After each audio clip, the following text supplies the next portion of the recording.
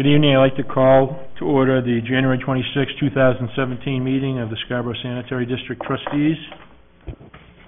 I'd like to explain that David Hughes, our superintendent, will not be with us tonight. He came down sick at about 6 o'clock and called me to let me know that he was in dire straits, and I asked him, please don't come tonight. We'll try and flounder our way through things without him. It's been a long time since we've had a meeting without the superintendent here. So with that explanation, we'll move to roll call. Ben Viola. Here. Joseph Carroll. Here. Jason Greenleaf. Here. Rob McSorley. Present. Nick Rico. Here. Aubrey Strauss is absent. She called and notified us that she was sick this evening. And I'm Charles Anderson. Next item is the approval of the minutes. So moved. Second. Would like to note that the roll call shows that Ben Viola's name was not on the roll call list, and Ben was here and present at the last meeting. So if you'd make that note. Are there any other corrections or none? All those in favor of approval of the minutes? I'm going to abstain since I was not here for a majority. Okay, 5 in favor, 1 abstention. Rob McSorley. I think Mr. Carroll didn't. Did you vote as well? Yes, he did. Oh, he did. Yep. Okay, the next item is the superintendent's operations report. I will go down through and sort of read off the highlights from his report, just to summarize activities during the past month, and I'll ask you to reserve your questions until next month when David is back. Monthly report of operations. Copy of the monthly report of operations for the month of December is included in the packet. The average effluent flow for the month was 1.35 million gallons per day. The effluent quality was well within our permitted limits. We averaged 96% BOD removal and 98% TSS removal for the month. And the average effluent concentration was 10 milligrams per liter and 7 milligrams per liter, respectively. Attached to this report is the annual summary of our operations. Last year we treated 455 million gallons of wastewater, from which we removed 95% and 97% of BOD and total suspended solids. There's a summary of the past year included, which showed us the breakdowns of BOD and TSS in the influent and the removal percentages for those.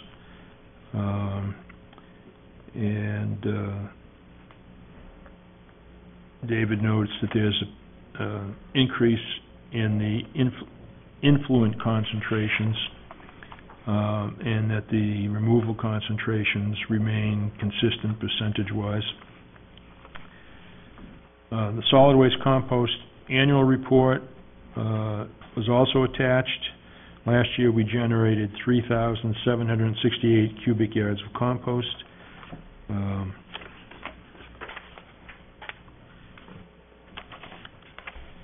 The pump station pump plug histories were also included for the past year. We had a total of 8 events of plugged pumps at our pump stations, none of which were attributable to wipes, which had been a significant problem for us in previous years, and we had instituted a program to try to discourage the disposal of wipes to the sewer system, and apparently that's been effective, so I guess we have to give our staff a pat on the back for that. Pump station flows. A copy of the pump station flows for the month of December are included in the packet. We continue to have high flows at the Industrial Park and Libby Road pump stations. Again, it appears that these flows occurred during wet weather events, and the district is still looking for the cause of these increased flows during those events. So during this coming year, we'll have ongoing inspections and investigations to try and determine what the source of that increased flow would be. Sludge press feed pumps. We recently sold 2 press feed pumps that had been taken out of service and replaced by 2 lower horsepower power pumps. We sold these pumps through a web-based company called Bid on Equipment, and for the 2 pumps, the district received $11,545. The JETSI 12-week wastewater operator training school. Josh Tomes is attending JETSI's new 12-week operator training school. This is a course that JETSI recently developed in response to the need for training of new operators, and Dave will be conducting training at this facility for one of the days during February. If anybody has any questions on those, you can bring those to Dave tomorrow or when he returns to work after his illness, or hold them until our next meeting and ask him then. I'd encourage you to give him a call at the office or send him an email with an inquiry so that he can address it while it's fresh on his mind. All right. Mr. Chairman, just a comment. Yes. Again, just to reiterate, kudos to the staff. Again, a lot of PR and work was gone into the issue that we have with wipes, and great job with getting that information out. Obviously, it made a big difference. Thank you. Okay, the next item is correspondence. We have received the attached audit engagement letter from Willett & Associates. Will begin their on-site audit of our financials on February 20th. As in the past, Willett & Associates will make a presentation to the board once complete, so we'll get the annual audit report from them. They'll come and present and answer any questions that the report raises in our minds. And we'll be able to deal with any issues that they might raise. Typically, we come through with a fairly clean audit report, so there generally aren't too many major issues that we've had to deal with. And I'd anticipate the same this year. The second item of correspondence was an ability to serve letter that was provided for 84 proposed apartment units at 79 Mussey Road.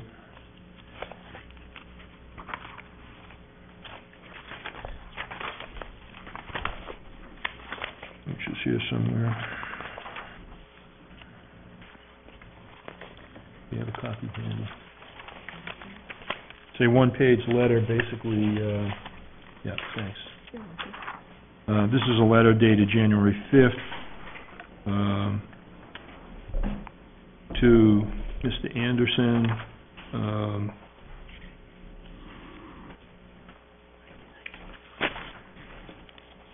Confirming that the district has the ability to collect, convey, and treat the wastewater from a proposed 84-unit apartment complex at 79 Mussey Road. This lot is within the Eight Corners Sewer District, and there's a flow allocation for one single-family dwelling on the lot. Thus, 83 of the apartments are subject to the district's capacity reserve fee. The current capacity reserve fee per dwelling unit is $3,061.53 and is adjusted monthly based on the Engineering News Record Construction Cost Index. Please note that this letter does not state that the district has taken final action on this project or that you have received final approval from the Scarborough Sanitary District. The approval of this project is subject to the Board of Trustees' review and approval of the final design. Let me know if and when you'd like to take this project to the board for their consideration.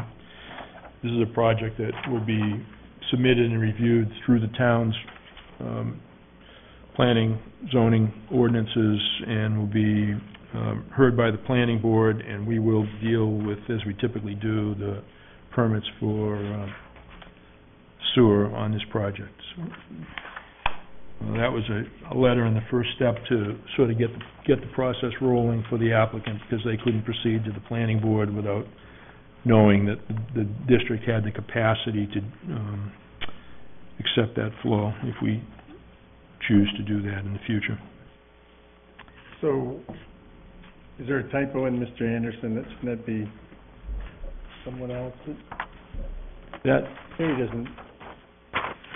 well, this letter was sent to him through his engineering consultant. Okay. So He has the one on Muzzy Road? I thought that was someone else. I think Mr. Anderson could be an employee at Okay. Sebago. Technics.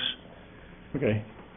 So when the superintendent returns, we can ask him that question, or you can send him an email and he'll confirm that for you. Okay. Do we know who the owner of this? It's not intended to be me, I can tell you that. Oh, no, it's spelled differently. Mr. Chairman, do we know the owner of the project? That might be the Mr. Anderson. No, we don't. I don't think it's a secret, but we don't have any direct communication identifying the individuals.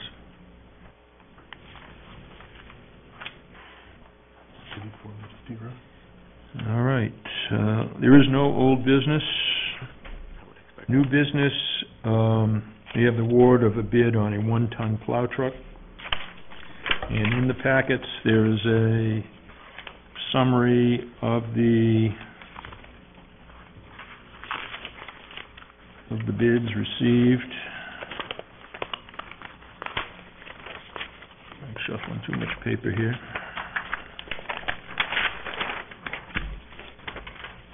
But I know I've got it somewhere. There we go. It's right on the, Oh, yeah. Yeah, it was included in the notes. So on page 2 and 3, we have the superintendent's summary of the bid. On January 19th, we opened bids for the replacement of our 2006 plow truck. A total of 11 requests were sent out. 4 bids were received. Acceptable bids were for Ford XLT F450 HD or a Dodge SLT 4500 HD with a dump body, plow, and sander. The lowest net bid, which includes the trade-in value, was for $40,099 from Central Maine Dodge. Our approved budget for this truck was $60,000, and the superintendent is recommending award of this bid to the low bidder, Central Maine Dodge, for $40,099. So moved. Moved by Nick. Is there a second? Second by Rob. Questions or comments? It's good because I can't answer them. All those in favor? None opposed. Thank you. Back to you. I think I can go back to my list here. Okay. Next item is the corrective discharge of an assessment in lien at property at 20 Black Point Road. Due to a Scribner's error, the original discharge of notice of lien recorded in the Cumberland County Registry of Deeds referenced the wrong book and page of the original lien. Superintendent is recommending approval of the corrective discharge of the assessment and lien for 20 Black Point Road. So moved. Is there a second? Second. Thank you. So this is basically this is a clerical error. The amounts that the lien was securing had been paid. I think a lien was released but referred to the wrong book and page number. So we're just filing a corrective document to make sure that the title is clear and that the lien release refers to the right book and page number for the previously filed documents. So if there's we have a motion to approve in a second. All those in favor? All in favor, none opposed. Thank you. The next item is the release of easement Risbara Clearview Condominium Association.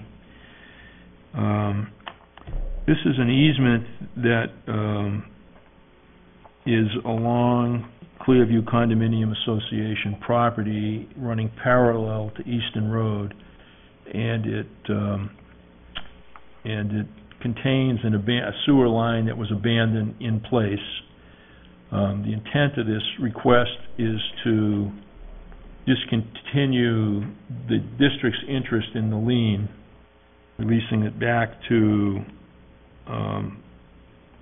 I believe, the condominium association. However, I'm going to ask that we table this until our next meeting, because the superintendent told me that the town had expressed a concern or an interest in the release of this lien, and he was not able to give me any details on what the issue really was. And so I thought it would be prudent to table this, let him work with the town to clarify any concerns that are there, and then we can bring this back for consideration at the next meeting. I don't think there was any urgency associated with action on this, so I don't think the delay until our next meeting would be an inconvenience to any of the parties. So if I could have a motion to table. So moved. In a second? Second. Oh, Jason, second by Jason. Thank you. No discussion of a tabling motion. All in favor of tabling? None opposed.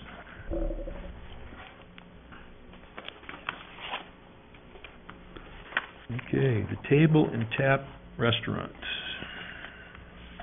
Mr. Chairman, Yes. I have potential conflict of interest as I work for the firm that is supporting this application, and I'd like to recuse myself.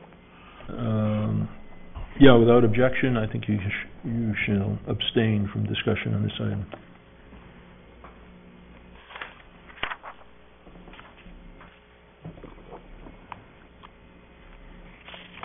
All right, in our packets, we have notes from the superintendent on this proposal. On behalf of Dunstan Properties LLC, Sebago Technics is requesting district approval for a proposed 92-seat restaurant. The proposed restaurant will discharge into the recently approved Phase 4 sewer system for Dunstan Village. The restaurant will utilize an external grease trap as depicted in the submitted drawings. The requested flow was for 1,972 gallons per day based on Maine subsurface rule design flows. These flows represent a maximum day condition. However, the sanitary district approvals are based on a 90 average daily flow. Thus, the wastewater average daily flow is estimated at 986 gallons per day. Superintendent recommends approval with the following conditions. Capacity reserve fees. The capacity reserve fee is based on typical wastewater characteristics. However, the characteristic of the restaurant's wastewater is expected to be 1.7 times greater than typical wastewater. With that, a high-strength multiplier of 1.7 times the restaurant waste is applied. The current capacity reserve fee is $15.31 per gallon and is adjusted monthly based on the Engineering News Records Construction Cost Index. Based on the current ENR index, the total capacity reserve fee due is $23,213.02. The capacity reserve fee is due prior to issuance of the sewer permit. Any wastewater discharge above the approved discharge limitations are subject to additional approvals and capacity reserve fees. And he shows the calculations in a table. Wastewater discharge limitations. The wastewater discharge is limited in accordance to the following table. Any future flows in excess of the approved limitations are subject to additional approvals and fees. And the limits are average daily flow, 986 gallons per day, BOD, 2.8 pounds per day, COD, 8.39 pounds per day, total suspended solids, 2.8 pounds per day. Signatures. All district applications must be signed by the owner, not an agent. Detectable underground utility marking and tracing wire. All sewer piping shall have detectable underground utility marking tape and tracer wire in accordance with district standards. A sewer permit is required. Grease trap, a grease interceptor permit is required. A completed application and associated fee shall be submitted to the district at the time the permit is executed. Prior to the permit being executed, no grease trap work shall be completed. Food strainers, inline food strainers are required downstream from any garbage disposal, food macerator, or similar equipment that allows food waste to flow into the sewer. Sampling requirements, monthly composite samples of the combined wastewater is required, of which will be tested for BOD, COD, total suspended solids, ammonia, and pH.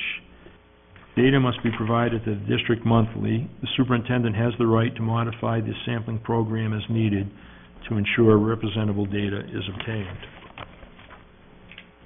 Record plans, professionally surveyed electronic georeference CAD drawings, a stamped PDF of the CAD drawing, and a stamped paper copy is to be submitted to the district upon completion of the project. So move with the stipulated conditions. Second. Moved and seconded. Any questions or discussion? Nick? Mr. Chairman, I'm okay with all the conditions. The one that I'm a little concerned about is the sampling requirements. This is one of the new policies for the district, and the concern I have is that the sampling requirements are done or are monthly, and that's more than we've ever asked anybody else to do that I know of. And I think the frequency of sampling is a little excessive.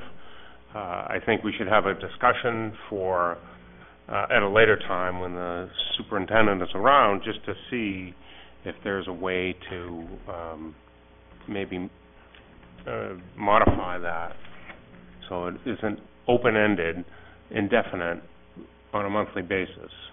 You know, that... Yeah, my understanding is that the applicant is aware of this schedule, that the superintendent wants to see what the initial data is trending into, and that they will modify the period of the testing based on what the initial results are.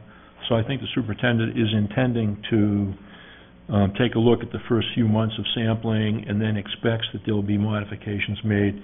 That's why he's asked us to allow him to retain the right to modify the program as needed. So if he thinks he can get representable data with less frequent monitoring, I think his inclination is going to be to do that. But we can have that discussion with him. Sure. And I'd suggest that we just talk with him at the next meeting about it. We can put an agenda item on, and Wendy, if you'd make a note to put an agenda item on just to discuss the practice of the scheduling of data collection, as was raised by the tap and tables review, so that we can just follow up with that at the next meeting. That's fine. Would that be fine? Yes, Okay. thank you. Any other questions or concerns? All right, do we have a motion? We have a motion and a second. We have a motion and a second. All in favor? All in favor, one abstention.